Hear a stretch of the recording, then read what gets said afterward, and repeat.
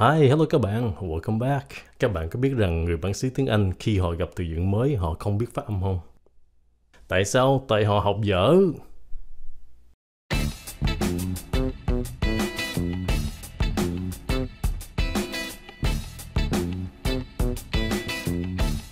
Hôm nay các bạn không cần học, chỉ cần nghe giọng đẹp trai của mình thôi.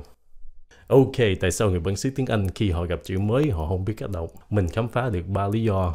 Lý do thứ nhất là tiếng Anh không có quy tắc phát âm như sao cả, nó không có một cái luật để mình phát âm. Nhiều bạn nhắn tin mình hỏi rằng là anh chàng đẹp trai ơi, sao không giúp mình phát âm cái chữ OU phát âm như sao, hoặc là AE phát âm như sao, EI, EE, OO. Mấy cái âm này phát âm như sao? Để khi gặp cái chữ nào mà có những cái âm này các bạn biết phát âm nó. Mà thật ra tiếng Anh nó không phải như vậy nha. Cái điều quan trọng nhất khi các bạn học tiếng Anh, các bạn phải biết rằng là những cái nguyên âm như vậy nó không có khẳng định phát âm như sau cả. Những cái âm này nó có nhiều cách phát âm lắm, nó không phải một cách đâu. Ví dụ cái âm EA nó có nhiều cách phát âm. AE đa số nó là long E, là cái âm E. Ví dụ cái chữ each, teach, leak với lại streak, âm E. Mà nó có thể là long A là A trong cái chữ break với lại steak. Hoặc là nó có thể là âm air trong chữ wear với lại bear. Nó có thể là âm ear trong chữ here, near, year. Trong chữ này âm EA nó là E là mean, mà trong cái chữ này nó là meandering. Nó không phải là meandering, nó là meandering. Meandering. Cái chữ này là wear, còn chữ này là weary. Nó không phải là weary, nó là weary. Còn cái chữ weary nó viết gì nè? Weary. Cái chữ này có hai cách phát âm.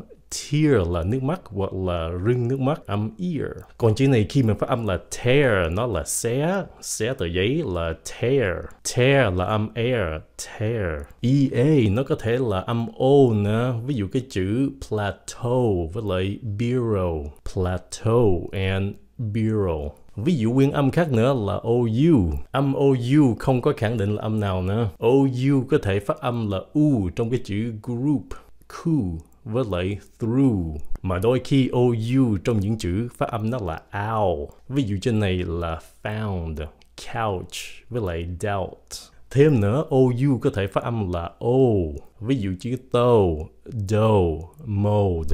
Những âm OU khác nữa là bourbon, bourbon, wood với lại cough. Còn âm EI phát âm như sao? Nhiều chữ phát âm nó là E, receive, caffeine, ceiling, neither, âm E.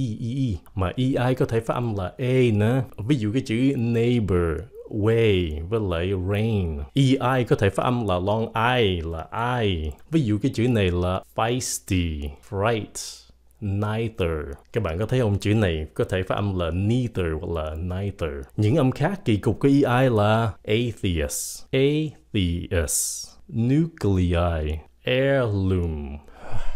Cho nên nhiều bạn hỏi sao lý do mình không có giúp các bạn những cái nguyên âm như vậy. Nãy giờ mình đem có 3 ví dụ giúp các bạn thôi. Tưởng tượng mình đem ra hết như sao. Khi các bạn học tiếng Anh, các bạn phải hiểu rằng là nhiều cái phát âm của tiếng Anh người ta chưa giải quyết hoặc là đồng ý cái phát âm như sao nữa. Ví dụ cái chữ này, hồi xưa chữ này phát âm là covered, mà bây giờ đa số người ta phát âm là covert.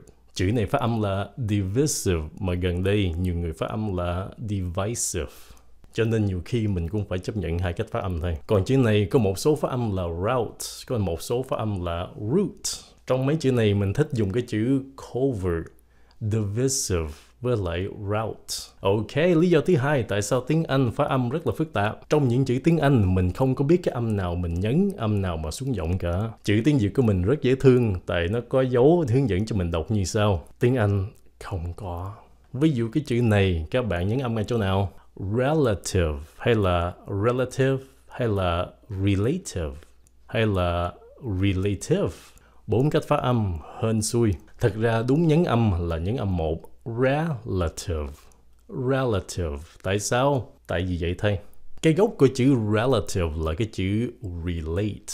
Các bạn có nghe không? Relate nhấn âm 2. Cái chữ relative nhấn âm 1 mà chữ relate nhấn âm 2. Cho nên tuy rằng các bạn nhớ cái chữ này là relative mà các bạn gặp cái chữ này là relate chứ không phải là relate. Cho các bạn vài ví dụ nữa nha. Chữ này là Japan. Japan nhấn âm 2, mà cái chữ Japanese nhấn âm 3. Nghe lại này nha. Japan với lại Japanese. Produce, nếu động từ nhấn âm 2, produce. Nếu danh từ là produce, nhấn âm 1. Chữ này là market, nhấn âm 1 trong cái âm mark.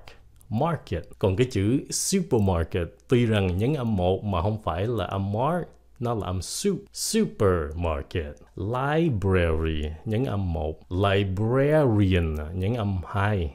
Không phải là librarian, nope, nó là librarian. Tiếng Anh thật là nhiều chữ như vậy lắm. Mấy cái nhấn âm này thật ra trong lịch sử của tiếng Anh nó không có vĩnh viễn. Ví dụ cái chữ này hồi xưa phát âm là exquisite. Exquisite. Cái chữ đó nhấn âm 1. Mà hiện tại bây giờ đa số người ta phát âm là exquisite, nhấn âm 2. Exquisite. Tuy rằng cái chữ exquisite nhấn âm 1 là đúng trong từ điển, mà exquisite bây giờ đa số người ta phát âm như vậy, từ điển phải chấp nhận thôi. Chữ nữa là despicable, nhấn âm 1. Despicable. Mà đa số bây giờ người Mỹ phát âm là despicable, nhấn âm 2. Cho nên càng ngày từ điển phải chấp nhận là despicable, nhấn âm 2. Lý do thứ ba tại sao tiếng Anh phát âm rất rắc rối. Tại trong lịch sử của tiếng Anh nó gồm có chiến tranh đô hộ với lại bị đô hộ. Cho nên tiếng Anh nó nhập nhiều từ vựng của ngôn ngữ khác vô. Cái nền gốc của tiếng Anh là tiếng Đức với lại những ngôn ngữ của người dân tộc của nước Anh hồi xưa. Thêm nữa, khoa học dựa vô Hy Lạp với lại Latin. Cho nên phát âm của tiếng Anh nó rất là tùm lum. Ok, những từ vựng của tiếng Anh mà gốc của ngôn ngữ khác. Chữ này phát âm là chief, âm ch, mà chữ này là chef, là âm sh.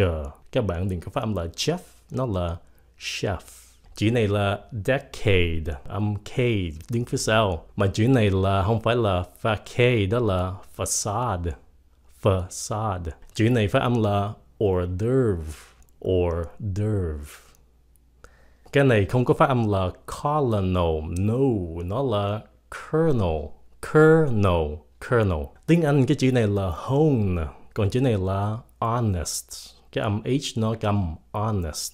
Chữ này chicken, chick, mà chữ này là chic, âm sh, chic. Psychology, âm P nó cầm psychology. Pneumonia, âm P cầm luôn, pneumonia.